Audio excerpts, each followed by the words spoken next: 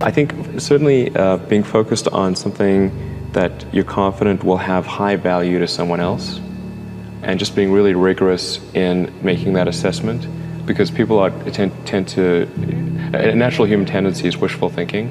So a challenge for entrepreneurs is to say, well, what's the difference between really believing in your ideals and sticking to them versus pursuing some unrealistic dream that doesn't actually have merit? That is a really difficult thing to tell you. Can you tell the difference between those two things? So you need to be sort of very rigorous. I think certainly extremely tenacious, and then just work like hell. I mean, you just have to put in, 80-hour weeks every week.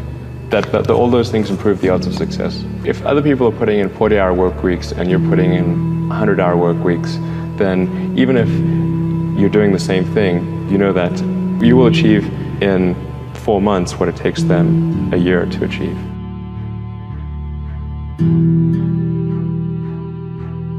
When my brother and I were starting our first company, instead of getting an apartment, we just rented a small office and we slept on the couch. And we showered at the YMCA, and we're so hot up we had just one computer. So the website was up during the day, and I was coding at night. 7 days a week, all the time. So briefly had a girlfriend in that period, and in order to be with me, she had to sleep in the office. So work hard like every waking hour. It's the thing I would say, particularly if you're starting a company. And I mean, if you do simple math, you say like, okay, if somebody else is working 50 hours and you're working 100, you'll get twice as much done in the course of a year as the other company.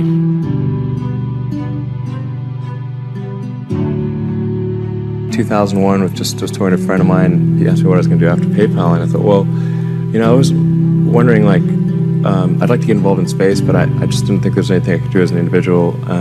But I was curious as to when NASA would be sending a team to Mars, because that was always going to be the thing to do after the moon. I figured that there'd be some plan, and I'd just go to the website and I could read the schedule.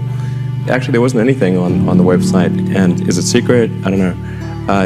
But it turned out that NASA had done a study on what it would cost to do a manned Mars mission, and this was under Bush the First. In his first, he asked for a 90-day study shortly after taking office, and NASA came back with a $500 billion price tag. And he said, okay, maybe not. That's when $500 billion was serious money.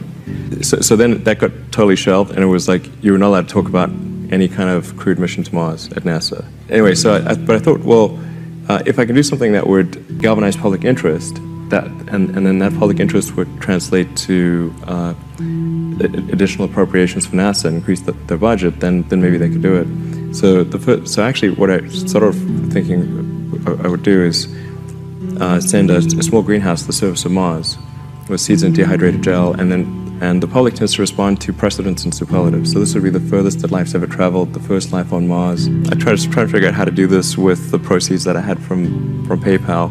And I was able to figure out how to get the cost of the spacecraft down, and the communications, and the little greenhouse and everything. But the one thing I couldn't compress was the cost to launch, because there are only a few options.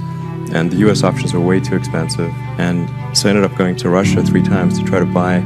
It wouldn't really matter. Like, I actually came to the conclusion that my initial premise was wrong. It's really fundamental to psyche. So if people think there's a way, I think it would actually get a lot of support. It can't be just banging your head against the wall. I've got to believe that this can be done without breaking the federal budget. So that's when I said, okay, well, is there some way to affect the cost of space transport? And got together with a group of people over a series of Saturdays just to try to understand, is there something fundamentally super expensive about rockets, or can the cost be substantially improved? We had a bunch of those kind of brainstorming sessions, and I couldn't see any fundamental obstacle to improving the cost of rockets. So that's when I started SpaceX. At the point, I would say the probability of success was definitely less than 50%. I thought I would most likely not succeed, but it was worth a try.